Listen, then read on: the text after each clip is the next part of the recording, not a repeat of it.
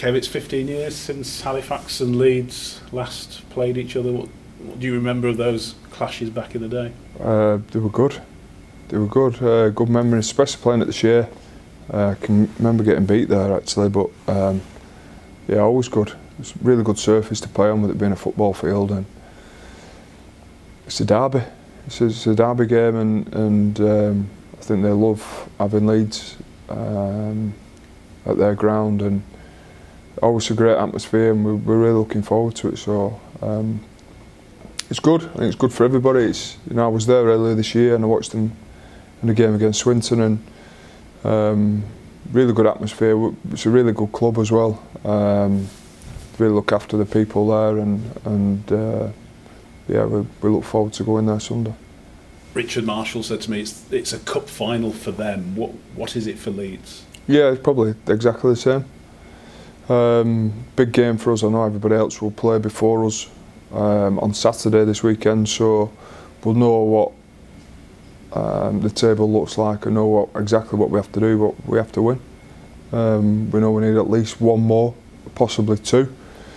I want us to win both games, but we've got to go there and play well on Sunday, and they've got some good players, they've got some quality, they work really well drilled. I think Richard Marshall's done an outstanding job there, and yeah, we look forward to going there and hopefully playing some of our best stuff now that some of that pressure, I suppose, has lifted. Some of the clouds are starting to clear, and metaphorically that is, because I know it's started chucking it down out there, but yeah, hopefully we can be tough, we can be physical, we can be everything that Halifax will expect from us, but hopefully we can add some smarts to it and some skill, and really enjoy the day. Can you appreciate the achievement of a part-time side to actually qualify for the qualifiers? Very much so. Very much so. I think I had an older brother who played semi-pro for the best part of 15 years, so I know exactly the commitment those guys make. I know Richard Marshall pretty well as well. I understand the time and effort he puts into that role, and yeah, for them to be where they are is outstanding. I think they've done a really, really good job. It's a very well-run club, and you know, it's testament to them that they keep producing their own players as well. Their reserve team has paid dividends for them, and they keep producing players and unearthing talent, and it's great to see. So a couple of ex-Leeds boys in there as well, who I played alongside both of them, and respect them, and enjoyed playing alongside them. So you know, we look forward to catching up with those, but yes, it is a big game for us Sunday. Is there any chance of it being a less stressful game for you and the Leeds fans? I hope so. I hope so. I think you know, we're preparing for the best of Halifax. We think they'll throw a whole lot at us and be very physical. And we have to match fire with that. We're really expecting that, and you know, we've made sure this week that not that you'd expect any complacency, but we've made sure absolutely that there won't be any, and we've got to go there ready to play and ready to be aggressive and ready to be smart with that, ready to work hard, and know that, like I said, we could turn up Sunday knowing full well that, you know, that one win could confirm Super League status for us, and you know, it may take another week, but it'd be great to go there Sunday and have it fixed up.